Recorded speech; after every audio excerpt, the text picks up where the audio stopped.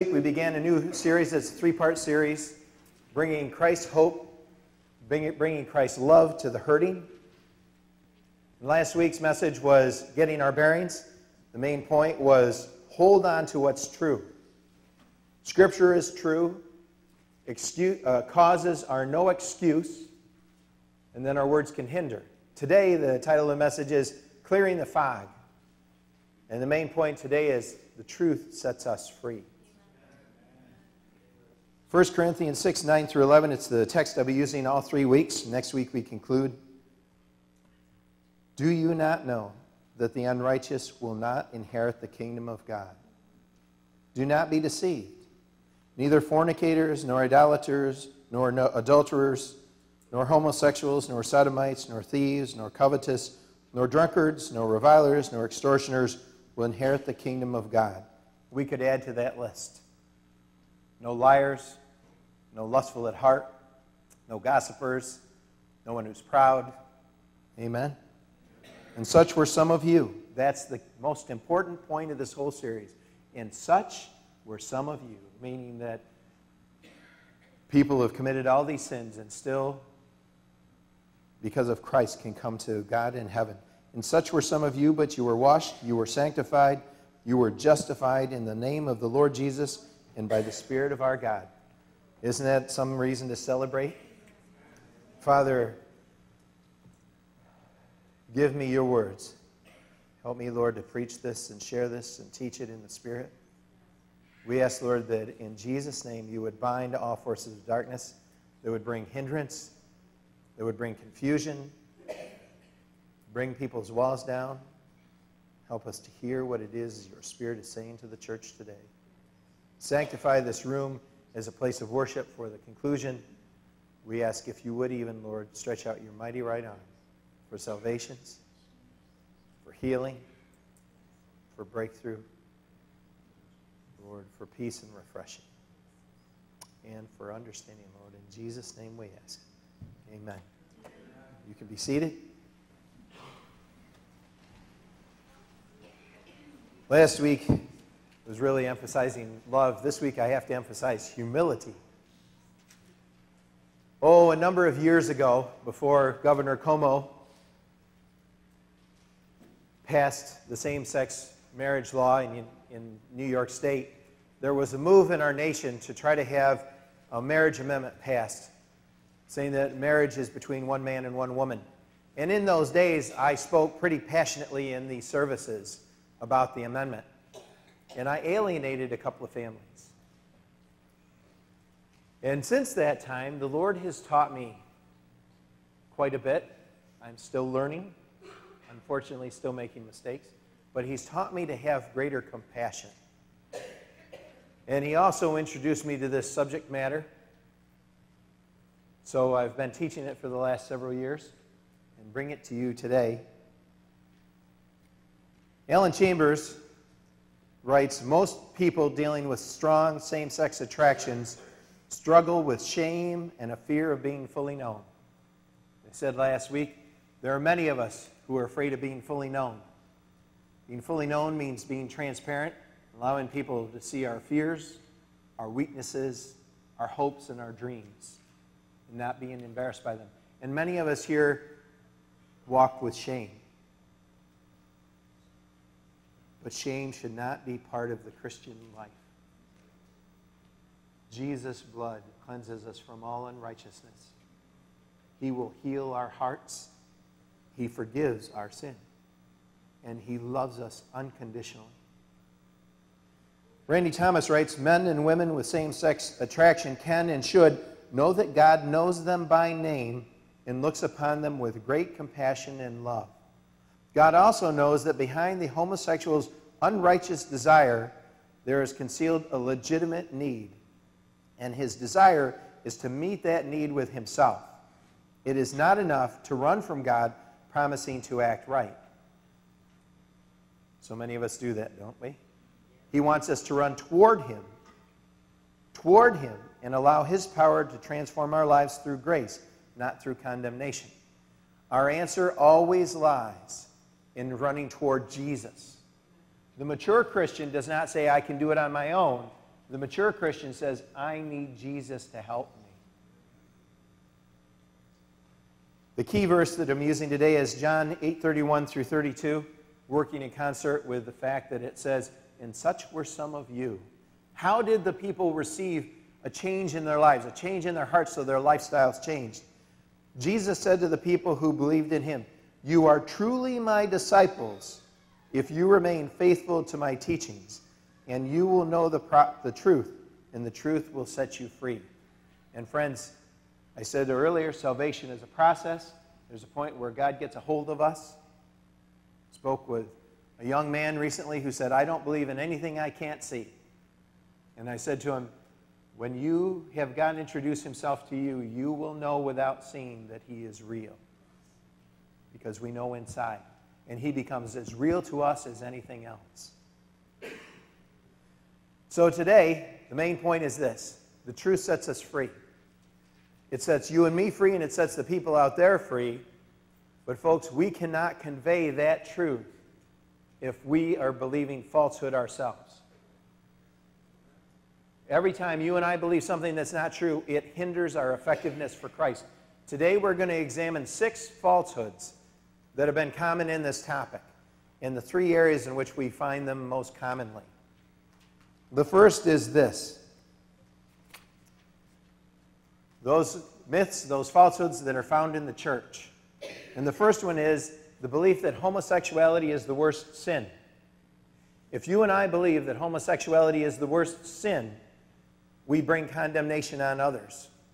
And we have a pretty arrogant attitude. We should remember Romans 3:23, which says, for all have sinned and fallen short of the glory of the Lord. Before Jesus and the cross, we are equals. Amen? The Bible does call homosexuality an abomination. But he says the same about haughty eyes. You know what haughty eyes are? Pride. Pride is an abomination. And I would dare say that there is no one in this sanctuary who does not need to be careful about pride. In other words, all of us need to be careful about pride. Pride has 2 faces. One face is, I can do it all. In fact, I'll do it instead of you because I know it'll get done the way I want it to. I'm the center of the universe. But the other face of pride is this. Well, I'm not worth anything. I'm the worst sinner in the world. No one can love me. That is the false humility, and that is another form of pride. So if you say, well, I'm not proud, let me live with you 24 hours, and I'll show you your pride. And I don't say that with arrogance because I've shared with you past weeks how God shows me my pride.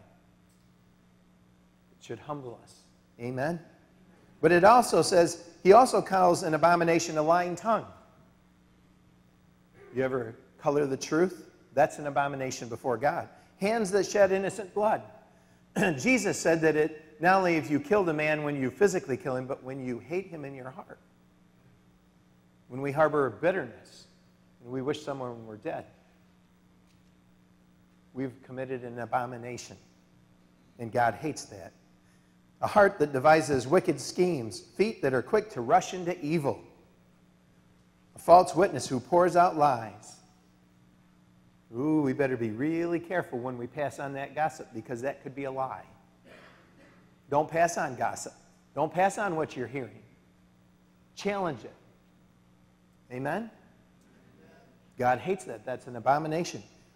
And a man who stirs up dissension, another word for that would be division among believers. God hates that. In fact, that's one of the quickest ways, let me back up.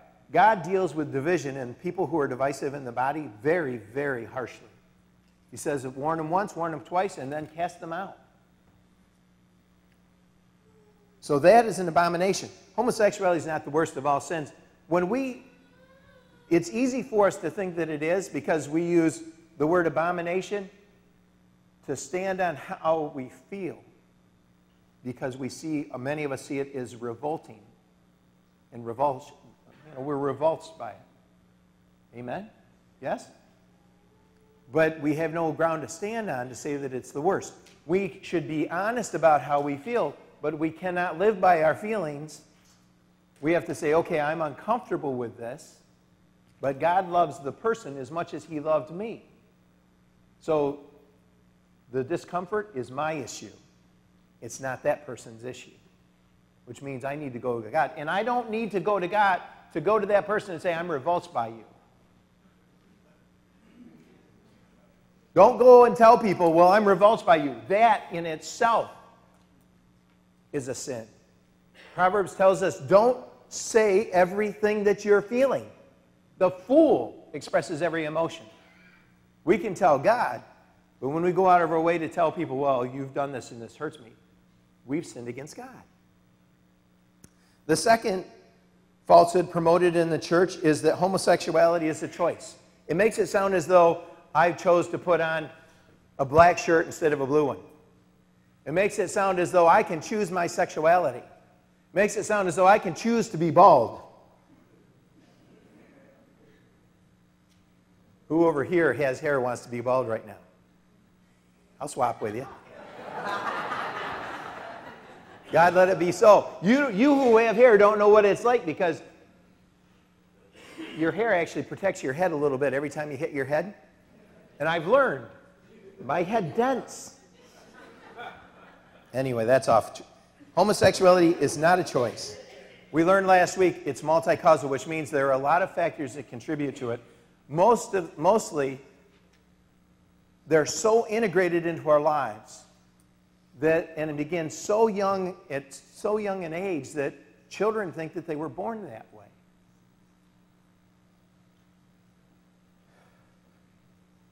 People they don't choose to feel gay any more than you or I choose to feel straight. Those of us in this room who are willing to say, I wrestle with covetousness, wanting things, or I wrestle with pride, or I wrestle with lust, none of us would say, well, I asked for that, and I chose to have it. Would we? Most of us would say, I'd rather not wrestle with pride. I'd rather not have lust. I'd rather not have this stinking thinking. We didn't choose that. We choose what we do with it, but we didn't choose to have those feelings, and the homosexual doesn't choose to have his or her feelings. Then another part of the homosexuality being a choice is Christians and Christian families are not immune. Children do need healthy parents. They do need a good upbringing to have a good chance of living a healthy life. But folks, we live in a fallen world. There is no family that does not have dysfunction. Every family has a degree of dysfunction. Every family, every individual is affected by sin in the world. The best of families, the healthiest families can have children who grow up feeling attracted to the same sex.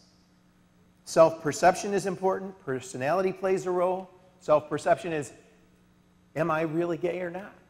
And when we're in puberty or before, we wonder and we wrestle. And then the pressures from our peers, the labels they put on us, make us question ourselves even more. And I shared about my own experience last week.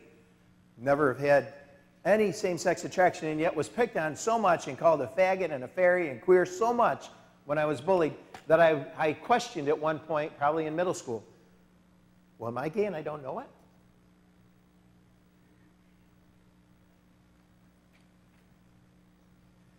Alan Chambers writes this about his experience. I was a very confused kid. I hated sports. My dad and I did not connect relationally, and I honestly perceived myself as more of a girl than a boy. I was different from my brothers and far more interested in being with my sisters and mom. Kids picked up on that and quickly labeled me a mama's boy, a sissy, and ultimately a fag. I didn't know what a fag was at first. When I found out, it struck me to my core, confirming what I was becoming. By this time, I had been molested by an older boy. I desperately longed for male attention. I daydreamed about being a girl and having a boyfriend to spend time with. Yes, everything was set in motion for me to assume a gay identity. In reality, what I needed was what God created me to need, an affirming, character modeling, loving relationship with my dad. In fact, that's what my homosexual journey was always about, finding a man to love me. Sex was just a means to an end. Now, when some of us hear that, we think, well, Alan Chambers was a sick dude and needed counseling at a young age. Some of us feel that way. But I want to ask you something. If people could see what your thoughts were about, if there were a television screen right over your head 24/7 and people could just look at it and knew what you had been thinking and feeling, how many of you would be ashamed and embarrassed to have them even get a glimpse of what ran through your mind? Now, because what you're thinking is so shameful and horrible to the rest of us, har, har, har, does that mean you needed counseling at a young age because of those thoughts and feelings? We live in a fallen world and we're fallen creatures. Yes, some people need counseling. But you know what? We all have things inside us that we don't want anyone to know. And if you don't have, praise be to the Lord. Have you walked on water lately? That was sarcastic. Please forgive me. So the church has not helped the cause of Christ in some regards. But society is the second area that we find promoting falsehood. The first area that we'll talk about is homosexuality is genetic. That is one of the falsehoods that's taught by society. I think at this time it's being emphasized less because of the way society has been transformed in its perspective on homosexuality. But saying that homosexuality is genetic is just an excuse. It doesn't make it right. No one has proven that homosexuality is genetic. Many of the studies that have been done have been poorly done. They've been biased. But there are some that cannot be discounted. What if it were true? What if it were true that homosexuality was genetic? Would that mean that genetic predispositions to behavior are the sole determinant of behavior? Does it mean that our genetics define how we act and who we are? There have been studies to try to prove that murderers have some genetic code, that murderers have something similar in their brains. If they find that, would we justify murder? See, science can never supplant God's word. Never trumps God's word. Some have been freed from homosexuality. Well, if it were genetic, how could they be freed from it? We are all fallen creatures. If a gay gene is found, homosexuality is still not an option. The fellow who wrote this, Alan Chambers, and his staff, they point out that the misery that homosexuality brings does not trump the happiness found in Christ. If you listen to people who are homosexual, and when you hear them in honesty, often they will tell you, I wish I didn't feel this way. Environment does matter. Books about adoption, most state about behavior that it doesn't matter what the genetic or biological predispositions of the child are, because the environment the child is raised in plays a far more significant role in determining how the child will turn out. If we didn't believe that, those of you who have done foster care or have adopted, would you have adopted or would you go into foster care? Would you make the effort if you believe that genetics were just working against you completely? I don't think so. We believe that our influence can make a difference. Folks, your influence can make the difference in the lives of the people around you, whether they're homosexual or not, but it begins with what you believe to be true. Because if you believe a falsehood, you treat people differently. Isn't it true that there are times when we think someone is angry with us or irritated with us or done something against us, and we treat them differently because of that belief? And then one day we learn that we were wrong. And for all that time, we have mistreated them in our mind, if not otherwise. And folks, if you think on it enough, sooner or later, you're going to mistreat them in other ways. Amen? Finally, no group would ever advocate for the special rights of alcoholics. The next falsehood that is promoted by society is that 10% of the population is gay. The studies done by Alfred Kinsey in the 1940s, he had a heavy bias, but it was not good research. But this 10% of the population being gay came out of his research in the 1940s.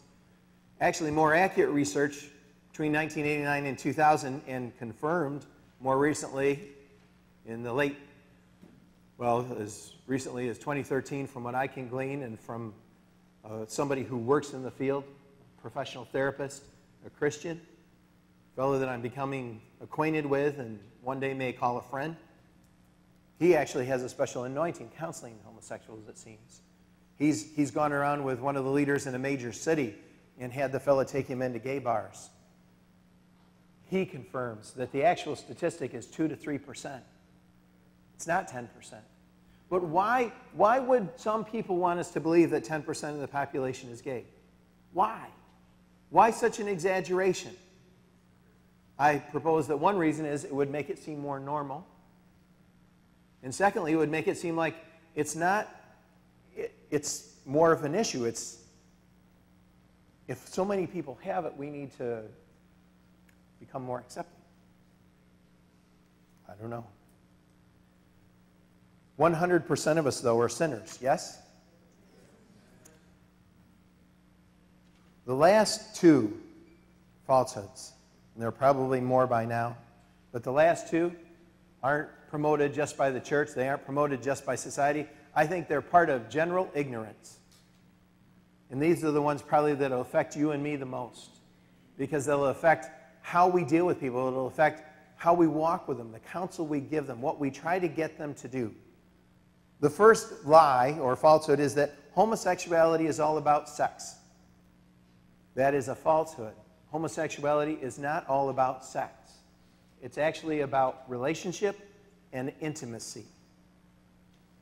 Legitimate need for relationship that's being met in a wrong way, and a desire for intimacy. The greatest counterfeit of intimacy is sex. We see that with teen girls, probably older women too, but primarily teen girls is where I've seen it, where a teen girl wants affection. She wants to be loved, she wants to have intimacy with a boy, but intimacy means to be known and fully known and to be loved unconditionally and accepted. And the boy says, I'll love you if you give me what I want. And then he gets what he wants. He's more interested in the physical act. And she doesn't receive the kind of love and nurture that she's looking for. She feels used. Sex is a counterfeit to intimacy in a healthy relationship between a husband and wife. We can have both. But intimacy is more than sex. So homosexuality is not all about sex. That's a misdiagnosis. And the last falsehood is that marriage or dating will fix a homosexual. That is also a misdiagnosis. Anyone who's ever dealt with pornography, young men grow up to be full-grown men, and they think, well, if I just get married, it'll be easy to let go of the pornography. Anyone who's ever been addicted to pornography knows that marriage does not fix the addiction.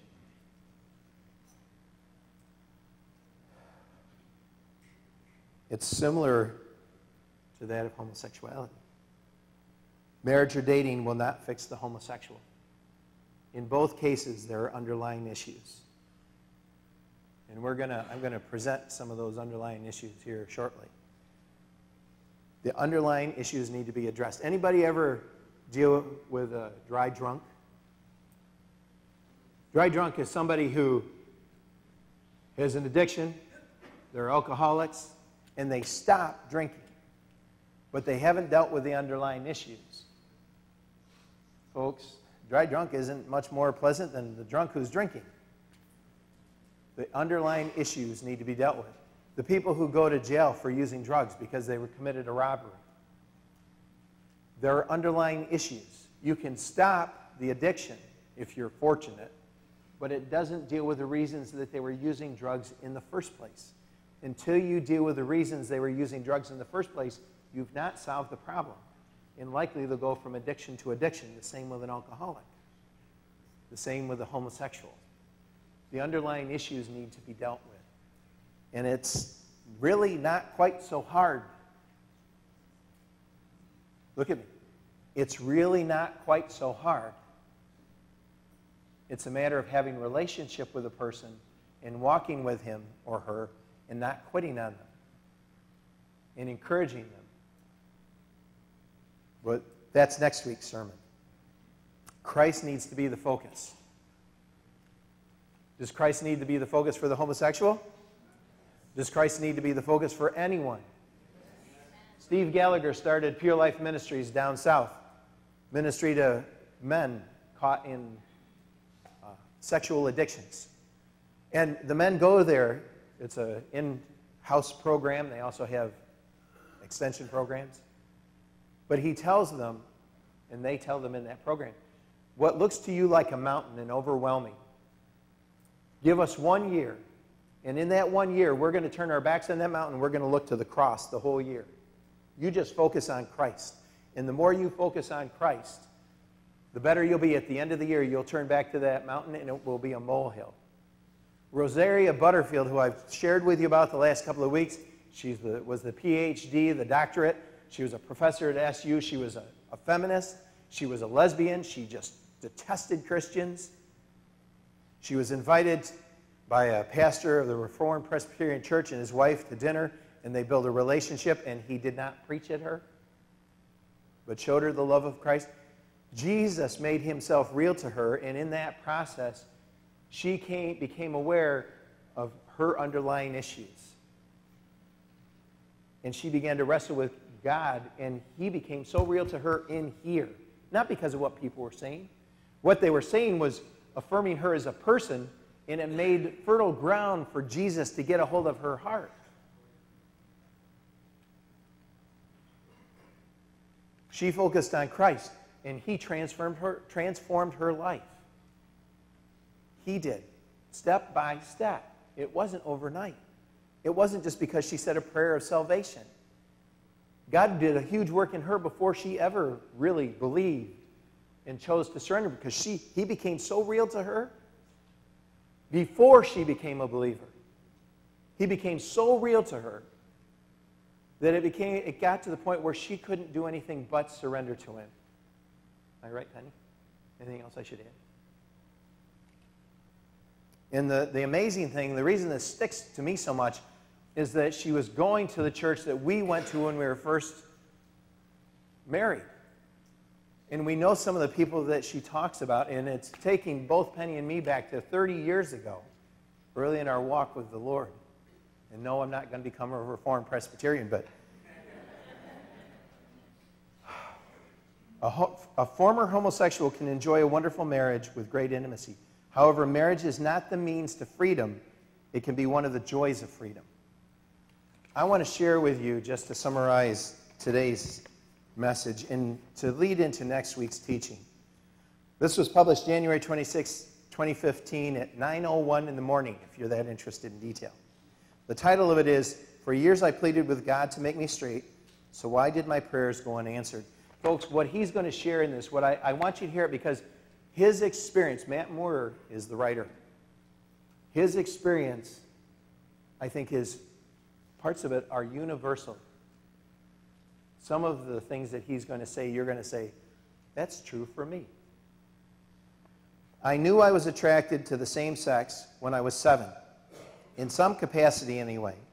I don't think it's physiologically possible to truly feel sexual attraction at such a young age.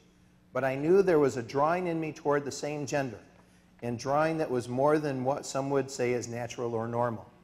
As I grew up in a rural Louisiana town and teenage hormones began to surge throughout my body, my drawing toward the same gender intensified, sexually and emotionally. While I was definitely not engulfed in the life of a church during my adolescence, I was raised in close close enough proximity to religious things and religious people that I knew the Bible referenced homosexuality as an abominable thing. The Bible referenced to me as an abominable thing. So he understood that God saw homosexuality as an abominable thing, and because he felt same-sex attraction, he believed God saw him as an abominable thing. That was my understanding anyway, and not only did the Bible paint people like me in the light of all that is grotesque, but so did the people around me. Family, friends, football coaches, everyone. To be gay was to be gross. To be gay was to be wicked. To be gay was to be scum. So I prayed. Oh, how I prayed. God, make me normal. God, make me straight. God, make me like everyone else. But God didn't answer those prayers. Why? I hear my experience repeated by others all the time. Just yesterday, actually, a Christian friend of mine was conversing with a guy who is living a homosexual lifestyle. He pleaded with her to believe that he had prayed for years for God to make him straight, to no avail. She was speechless. She didn't know how to respond. Matt, why didn't God answer his prayer? I mean, he's prayed God's will. Why was there no answer? I'm not God, so I can't know all the reasons he wouldn't have answered this guy's prayers to be made attracted to women. But I do know what he's revealed in the Bible, and I do know what I now, as a believer in Jesus, believe to be true of my own unanswered prayers experiences. Finally, firstly, when I grew up pleading with God to make me straight, I had no real interest in God himself. I wasn't praying for God to do this because I loved him or wanted to live my life for him. I was actually pretty unconcerned about him, to be honest. I wanted God to take away my same-sex desires for my own benefit so that I could fit in, be normal, be one of the guys, and even so that I could just have sex with girls like all of my friends were. So I obviously wasn't worried about being sexually moral. I just wanted to be sexually normal. My desire to be made straight was all about me. That you'll hear next week during the life group's time. I had no interest in being reconciled to God or having a relationship with Christ. Which brings me to my second point. From what I see in the Bible, God is far more concerned with first fixing our hearts than he is with fixing other things in our lives. Same-sex attraction included. Yes, it's true that God hates homosexuality, but more than that, he hates that our hearts are opposed to him and that we long to live our lives separated from him. God's foremost desire is that we would come to him through Christ to receive new hearts that love and adore him. In fact, nothing can even begin to be done as far as the untangling of our sexualities until we receive new hearts that love and adore God. How do I know that? Because Romans 1 says that the whole reason homosexual desire even exists is due to our rejection of God's loving rule and authority over our lives. Then he shares a healthy portion of Romans 1, which I won't read. Homosexual desire and all other sinful desire exists in the hearts of people because worship of God does not. Hear that? Let me read it again for those of you who tuned out. Homosexual desire and all other sinful desire exists in the hearts of people because worship of God does not. In Adam, we corporately rejected the good rule of God over our lives, and in each of our hearts, we have all individually rejected the good rule of God over our lives. And what has been the result? God has given us over to ourselves. He gave us up to our sinful desire and has allowed us to revel and further deteriorate in it. So why didn't God answer my prayer to get rid of my homosexual desires? Because homosexual desires were not my main problem. They were a problem for sure, but the root of my problem was that I did not love God or worship him. And my homosexual desires were just fruit of that, so to speak. God's desire was to fix the root of my issues. And in 2010, he did just that. He opened my eyes to see that all that Jesus Christ is for those who will believe. I finally really saw Jesus as the Son of God who took on flesh and who, in humility and incredible graciousness, laid his life down for mine. He offered up his life to pay for my guilt in order that I could draw near to God and be given a new heart that loves, adores, and worships the one true and incredibly good God. Am I straight now? Am I normal now? Am I free from same-sex desires and attracted solely to women? No, no, and no. My heart was changed instantaneously when I trusted in Christ and began to follow him. But my mind was not. I now have a heart that genuinely loves God and desires to worship him. But at the same time, I'm still utterly messed up and damaged by sin. The Lord is working in me and renewing my mind day by day, shaping me more and more into the reflection of him that I was created to be. But it's been a process. And it will continue to be a process until I receive a new, perfect, and sinless body in the age to come. When that day comes, the fullness of what Jesus purchased for me will be given to me. Full freedom from every sinful thing that restrains my enjoyment and worship of God. But even now, in this messed up, damaged flesh, I have experienced some change in my sexuality over the past 4 years.